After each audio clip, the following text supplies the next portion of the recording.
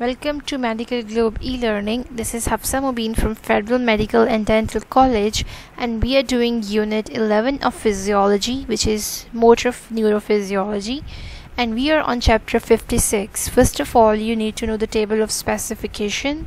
From this unit in paper, there will be 8 MCQs and 2 SCQs.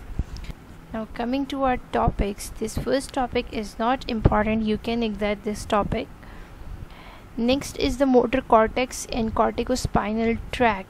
This underlined text is for your reading and for your concepts. This primary motor cortex definition and its location is important for both MCQs and as well as your SCQ. Then this text is just for your understanding. This is the first diagram of this chapter, and this is most important diagram in this chapter. You have to draw motor and somatosensory functional areas of the cerebral cortex. This is very important diagram. Next is the premotor area. This is also shown in this previous diagram, and this is also important for your MCQ and SCQ. The important MCQ points are being highlighted. The supplementary motor area is also have important MCQ points in this topic. The Broca's area is also important for SCQ. The voluntary eye movement field is also important for MCQ. This is area of the hand skill. It is also important for your SCQ as well as for your MCQs. Next is the transmission of signals from the motor cortex to the muscles. This track of corticospinal tract or the pyramidal tract is very important for your SCQ. You have to write a little bit of the detail and draw this diagram in that SCQ. This is very important question. Then this is also the continuation of that topic and important for MCQs. Next is this blue box, other fiber pathways from the motor cortex. This is also important for your understanding but not as such important for your paper questions.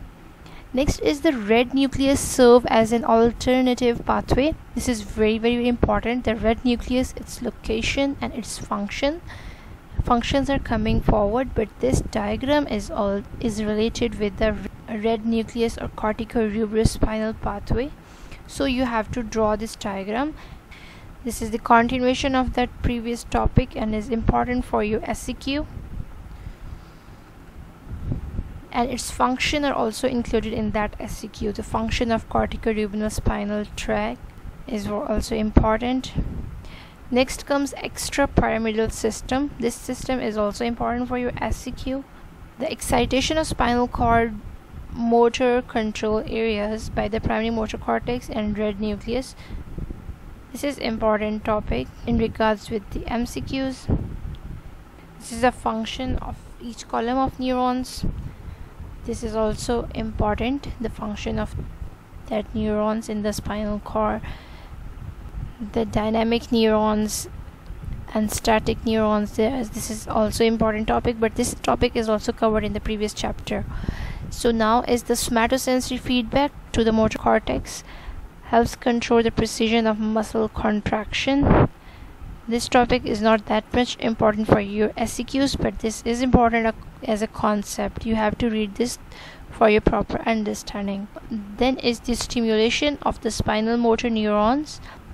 This is also important topic for your understanding, and important points are highlighted.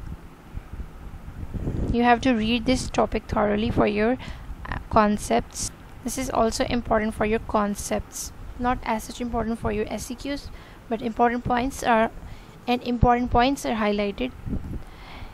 Next is very important question. It is a past UQ, so that is control of motor functions by the brain stem. This is very important. All these functions are very important. Then is another SCQ, sport of the body against gravity. This is a function of reticular and vestibular nuclei. Upcoming text is the whole detail of this topic, and you have to do this for your SCQ. Pontine reticular system, then medullary reticular system, then vestibular nuclei. These all are important for your SCQs. Then is the vestibular sensation and maintenance of equilibrium. This is important for your concepts: membranous, labyrinthine, and crista ampullaris and macula. These are all important structures. You have to understand them and memorize all these important points for your MCQs. Next is, this is also important as a concept and for your MCQ. This is all, the structure is all very important for your MCQs, and the function is an important as a SCQ. You have to do this diagram with this text for your understanding. This function is very important question. This is the continuation of that function topic. This is also the continuation of that topic. Now is this blue box, vestibular mechanism for stabilizing the eyes and factors concerned with equilibrium, neck proprioception. These are important for your understanding. That's all about this chapter. For more details and for your MCQ practice, do consult Medical Globe MCQ Crack series. Stay tuned for more videos. Medical Globe introduces its series of successful publications, MBBS Cracks, the benchmark of all, containing all the chapter-wise questions of prime importance, all annual and subtly solved university questions, questions to ace your vivas, chapter polls, and of course, we have incorporated all the labeled and histologic and anatomic models in high resolution for your distinction level OSCE preparations. Medical Globe has also launched a gem in the medical world to master every concept for your multiple choice questions, the MCQ cracks encompassing UHS, NAMS, and many others, revealing the UHS MCQ rank, your practice MCQs, and topic-wise MCQs. Get your MCQ and the MBBS cracks at your doorstep by placing your order at 0335 66 33 007.